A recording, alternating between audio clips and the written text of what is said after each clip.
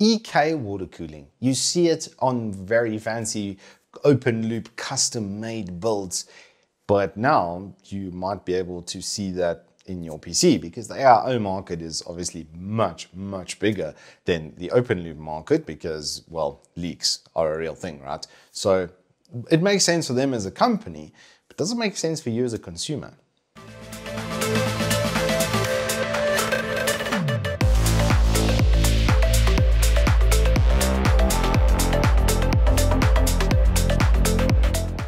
Good afternoon, morning, and welcome to Turbo Tortoise Tech. As I've alluded, today we're going to be doing the EK D-RGB, which I think the D stands for dank, at least that's what I'm hoping it stands for, because D-RGB made me think that it was D-RGB, that there wasn't any RGB, and then when I saw it, there's, well, a ton of RGB. So yeah, I don't really know about that naming convention, but the product itself, I can tell you at least on the bullet point of the presentation, is it performs exceptionally well, although it does look like it was put together by Squeak.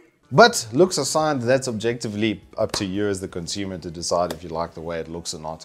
Let's talk about what you get in the package. So when you open up the box, you're going to see the radiator and the pump set in the top of the box over there. There are two fans below that, and then a whole bunch of mounting brackets and screws. For the Intel LJ2000 series stuff, you are going to use the existing bracket that's on the motherboard, and then there are appropriate standoffs for you to put into those. For your AM4 and your LJ1150 series, you are going to be using a back plate, which is exactly what I've set up over here. This is very standard though at the moment, and I've got to say the way that they executed it was quite nicely done. Segue into installation and setup. It's actually quite rudimentary. Everything is like a bone stock standard water cooling kit for the most part, except for the fact that they spring load the actual bolts or the nuts that then attach onto the bolts that then mount the CPU cooler onto the bracket. That is really nice to have, because it means, one, that you can't really over tension them because they spring loaded. So as soon as you feel it's finger tight, you're going to be good with that. And then it also prevents it from coming loose because there's constantly tension on that bolt. It means that if you are going to be moving the machine around, it's not going to suddenly rattle off and fall out in the middle of your PC somewhere. Big point, big points for that. The radiator dimensions, look, feel and finish are very standard, 27mm thick, 280mm worth of surface area, and then obviously two 140mm fans. The fan housing itself doesn't have any rubberizing or anything on it. That being said, it didn't rattle because they actually run incredibly smoothly. There's absolutely no play on that bearing, so it's doing its job fantastically. The braiding on the tubes and the connections into the block and into the radiator are also extremely high quality. The impeller in the pump is also quite promising, and it's had bigger tubes put in, which should theoretically improve the thermal performance because there's going to be more water going across the radiator fins more often. So to test this, I'm putting up against something that it should absolutely hammer, specifically my Hyper 212 Black Edition, which is this guy over here, which is normally on the test bench. And if you've watched the channel before and seen some of the reviews, you'll have seen this guy making his way downtown, walking fast, doing all the blasts and everything basically we need. Now, normally I'll run the 9600 KF, which is on here in stock RPM, and well, stock RPM, stock clocks, so that I don't get any extra temperature headroom and don't really blow the doors off of what's basically a 10-year-old tower cooler design. But today we wanted to push it to the limit. So I overclocked it to 4.8, which I know brings it close to 80 degrees and its throttling point on this cooler. And then we did the tests on the other cooler as well. So now you'll see what the performance results on your screen. We did see quite a significant improvement. It's actually more than I was suspecting. When I did this with a 360mm from another brand who I'll remain unnamed for their benefit, it wasn't nearly as good as that. I was getting maybe a 10 to best 12% increase in performance. This puppy gave me a 20% performance increase compared to the Hyper 212. We were always going to expect it to be better than the Hyper 212, but that varying temperature degree, that's the baseline, right? And then I'm looking at percentage gains versus other coolers. And this thing absolutely hits it with a big stick. It also does it pretty quietly as well, getting right up in the thing's face. You'll see it was, I think, about 75 decibels that we got to over there, which I literally took the mark of the decibel meter and put it right like into the fan. And you're obviously not going to hear anything like that when it's in a case which has its own muffling and the rest of it. Honestly, right now as it is on the test bench, all I can hear is my fridge in the kitchen, unfortunately. But this guy, in low RPM environments, and like if you're just gaming or something like that, it's doing a really, really good job. And the reason that this is important to you in your current life cycle of your PC is because of Intel's Turbo Boost technology and because of AMD's extended frequency range. All of that is based off of temperature headroom. So this is doing such a good job that in games I'm hitting 45 degrees C. What's it going to do for your single core performance? Of course, it's going to push that up. That's the whole idea here. EK, honestly, with this kit, has done an exceptionally good job performance-wise.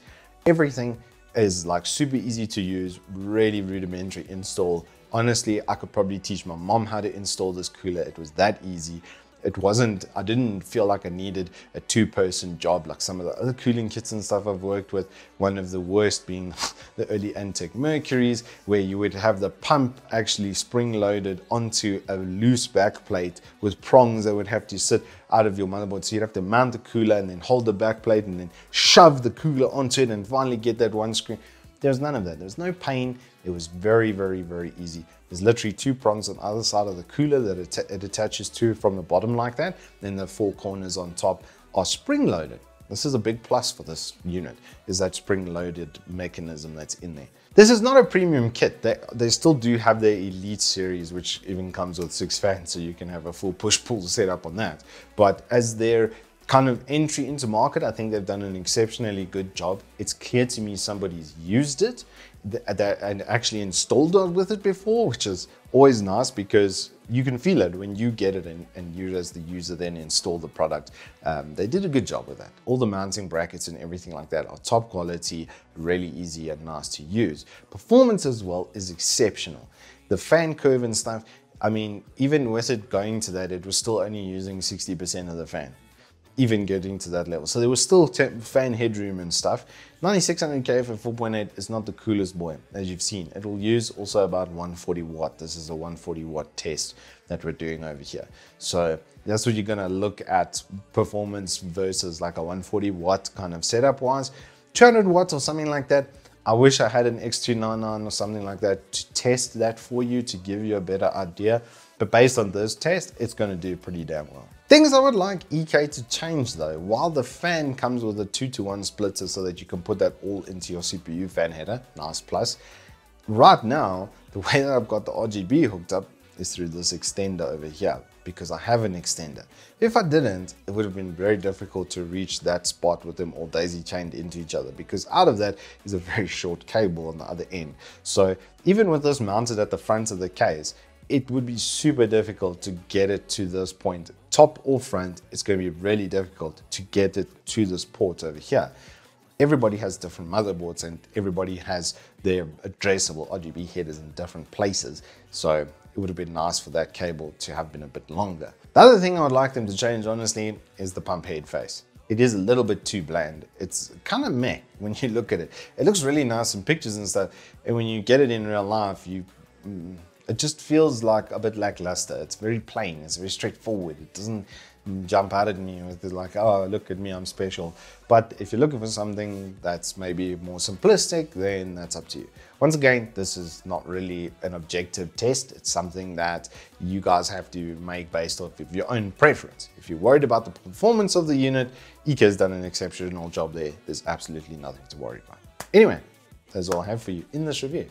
If you have enjoyed it, please hit us up with a like and subscribe, and I will see you on the flip side.